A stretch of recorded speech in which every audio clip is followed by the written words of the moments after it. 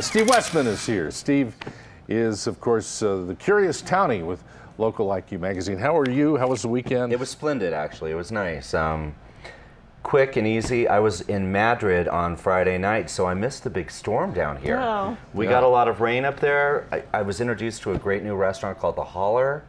Really good food right downtown there. So, and I spent the night up on the east side of the mountain. So when I came home, you know, what happened? Tree down on my next door neighbor's house, and a few things tossed around. And then Saturday night was a big Lebowski bowling party for Joy Godfrey, who is part of Wes Neiman's team at the magazine. Yes. And it was crazy and fun. So yesterday was a day of rest. And, recovery. Yes, and then, you know, just kind of got ready to have Patrick, he's Pat to me, Dalton. Same thing. Get in here today.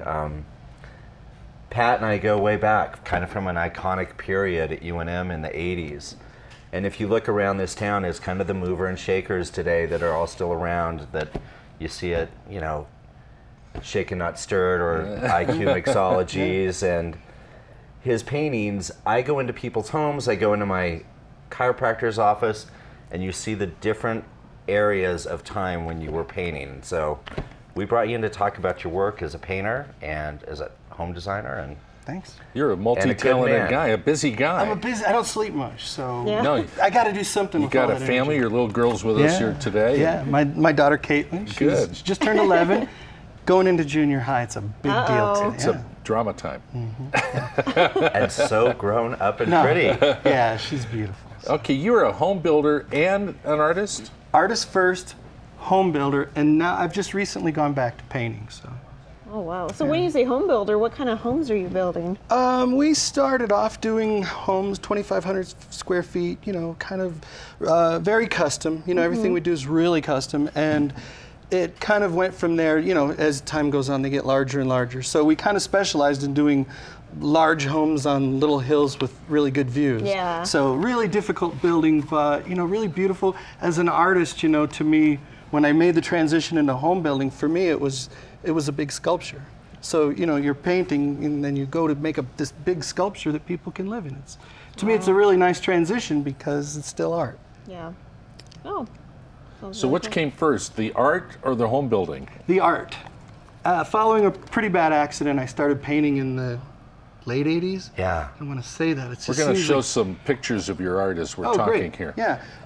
And so what happened was I couldn't go anywhere because my leg was broken really bad. Called my sister and said, bring me some poster board from Walgreens, and painted. I was actually working at the high finance restaurant on top of the mountain. Sure. Yeah, getting through college and all that, waiting tables. And I met a guy right after I started painting Home to Gallery in Taos. And he says, why, are you an artist? I said, nah, I just paint at home. I brought him everything I had the next week, and he took them all, and that's how it started. Oh, it's amazing. Yeah, it was a really great story. Right place, right time. Exactly, yeah. And so it just went from there. I was one of those guys that if somebody didn't like what I was doing, or said they didn't want me in their gallery, I'd go home and paint even harder and bang on their door again and say, no, I got more stuff. And, and really that's what it took. It took having a really thick skin when people turned you down, and the career really took off over, it was a 15, 20-year career. So thank goodness for a broken leg. Yeah. In a way. I think about that every day. Yeah. Thank God I broke my leg. Yeah. Let's take a look at your artwork. Great. I want to share this with everybody. Let's take a look at the first one we have here. Oh, great. Oh, wow. Beautiful horses. I noticed most of them are horses. Have you kind of stayed in that genre? Now I'm painting. Yeah, I'm back to painting. I took a long layoff when my daughter was born. Yes. I took a very long layoff, and I wanted to be a better father than a better artist, so I took a layoff. And so what I did before was kind of realism, and I was a very good painter but didn't feel like an artist, and so I wanted to go back to feeling like I was an artist. So looser brush strokes, different colors, just That's to kind of, that's nice stuff. Thank you. Beautiful. Yeah. And where can we find your work now? If we want to see your stuff? I show those horses on Canyon Road in Santa Fe at Michael Hennington Gallery. Okay. Also, I have a little show coming up. It's not little, it's actually a really nice show coming. It's a holiday show. The 3 days after Thanksgiving. Okay. It's going to be at the Manuel Lujan, and so it's a really nice show. It's a good time to get out there. Yeah. It's really great. Yeah, I really encourage people to go. If you're in Albuquerque, there's lots of local art. They bring in really good artists from elsewhere too. It's a great show. Definitely go by and see it. And I think that you will notice when you go into people's homes around this town. Yeah, you see my chiropractor, Michael Pendleton. Right. He's got some of the old the Indian portraits that he was doing for a This is period, what every artist wants, is to be collected. Yeah. Exactly. Yeah. You know, the truth is I worked really hard, and I developed a really good client base. It was a very good career for a long time. I love what you said a minute ago. You said, I went home and I painted harder. But that's really focus and dedication and going, I want to take this up a notch. And yeah, I like that expression. Well, thank you. Yeah, and it really, and I kind of did that with my homes too. I try to build the best possible structure that I can.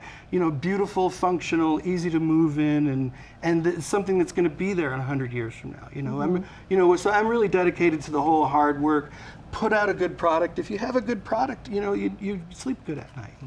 So that's what I try to do. So. Now, I saw something about you being on A&E. Is that true? Talk about that. Yeah. That show, American Hunting? American Haunting. Hunting. Haunted. Yeah. Oh. Not hunting, haunting. What were you doing with that show? Well, okay.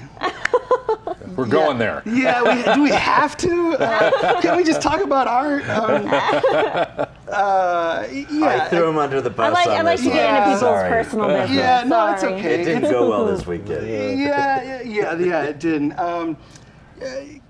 My grandparents, my father, everybody on my side, all the way back to England, were able to talk to dead people. Oh, wow. Now, I never told anybody, but it's so out right now that it's okay, I guess, that we talk about it.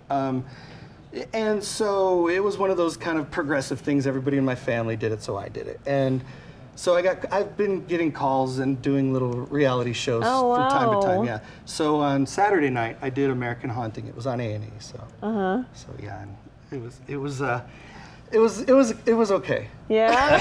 Let's just say That's all he's gonna say. Next subject. Let's go to the next subject. Okay. The reluctant celebrity. I love that. Yeah. That's wonderful. It was a fun experience.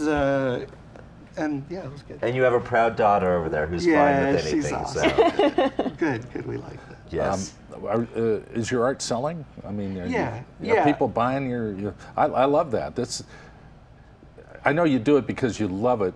You also like people to enjoy it and make it a bit of commerce too. So yeah, absolutely. He's also, I used to do work with a lot of silent auctions for nonprofit here in this town. He was always more than generous with the pieces, and very nice. Those people that ended up with those pieces, they love that they got somebody from New Mexico in their home. That's fantastic. Yeah, I try to always give back. I mean, the truth is I was very fortunate in the art business. I did very, very well. And so, despite the economy, people are starting to buy more and more now. Yeah. And you even see it in the home building. The starts are up a little bit now, and to me that puts a lot of people to work. So I really want the housing industry to come back, and the truth is, of course, the art business, because I love doing it, and so we people are buying art. Definitely. Good. Yeah. Beautiful. And my new paintings, the truth is the old stuff got so expensive that it was very hard for people to afford. And so, these are relatively inexpensive. So it's nice to have a product I can put out. Now, can we find any of your work online, or do you have a Facebook or anything? Yeah, I'm just transferring one of my websites into my art website. And it's patrickdalton.com. Okay. It should be up and running in the next day or two. So. Perfect. Yeah, I have plenty of photos and things like that there. So. Great. Well, I'm going to check it out because this is beautiful. Thank you. Do your home builder pals know you do this? Not necessarily. They're all tough guys out on the job site. You want to say I've been sitting there painting. That's not the. Yeah, what'd you guys do? I was like, I was drinking some beer. Can you guys finish the plumbing? They're like, yeah, okay, Mr. Artist. Mr. Artist. There are people with your paintings in their home who will talk about, he used to rule the dance floor at the Hungry Bear. Oh my God. Well, you're definitely a jack of all trades.